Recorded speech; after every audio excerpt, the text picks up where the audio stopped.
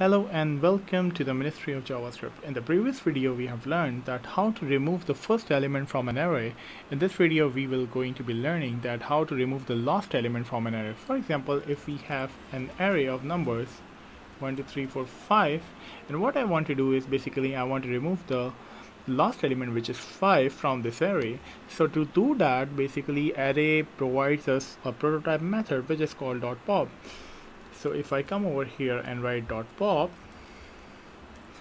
and after that I will console.log the ARR. As you can see that 5 is no more a part of this list.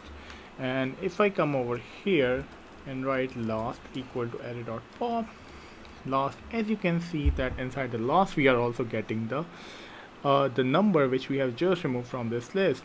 So if you want to remove the last element from an array, then you can use the pop method. So that's all from this video. I will see you in the next. Have a nice day.